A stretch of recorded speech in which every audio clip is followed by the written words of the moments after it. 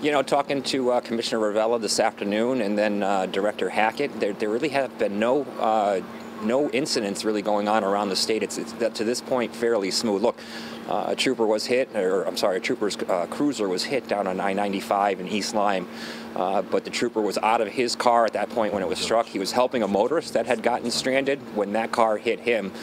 So it's obviously, it echoes the point that stay off the roads. You know, a trooper's trying to help this guy out and someone hits him.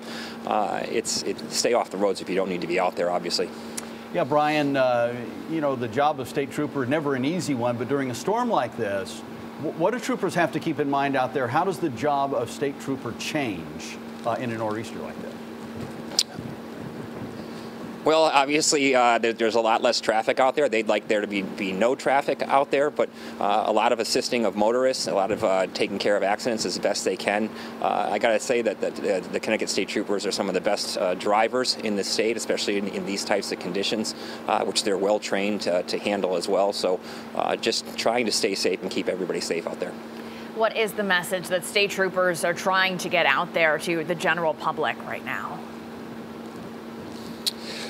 So talking to Commissioner Ravella and look at DOT, and you heard the governor say it there earlier, is doing an amazing job of these highways. And they began these preparations days ago. We knew this was going to be like this, and they began to ramp up. But they've done a great job of keeping the highways out of it. If you ask any driver, basically, any DOT plow driver, they're going to tell you the biggest pain for them is other people on the highways. And look, on 84, the governor said no tractor trailers at all. And then on limited access highways, you can have no empty tractor trailers and no tandem tractor trailers. And the reason for that is those two types of vehicles, when they're empty or tandem, have a much harder time braking regularly, forget about it, even in the snow.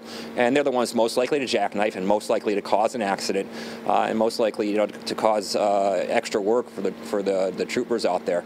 But again, the power outages around the state, just talking to people at the EOC here in Hartford, at a minimum. But that's not to say that Eversource and UI aren't well prepared. Yesterday on the conference call, they detailed what they expect out of this storm and what they have prepared in the coming 24 hours or so here, as we've still got a ways to go. Yeah, hey Brian, real quickly, just want to ask you, let's say, because we understand traffic has been light out on the highways, that's a very good thing, much appreciated, but let's say somebody is out and they do have a spin out, they wind up maybe stuck in a ditch or something. What should they do? You don't want them to walk out into traffic. Call 911, obviously, right away, and try to stay safe. If they can stay warm and stay off the highway and get out of their vehicle and off the roadway, that's great. But obviously, the simple answer here, Brett, is stay off the roads to begin with. As you can see, it's not very pretty out here. All right.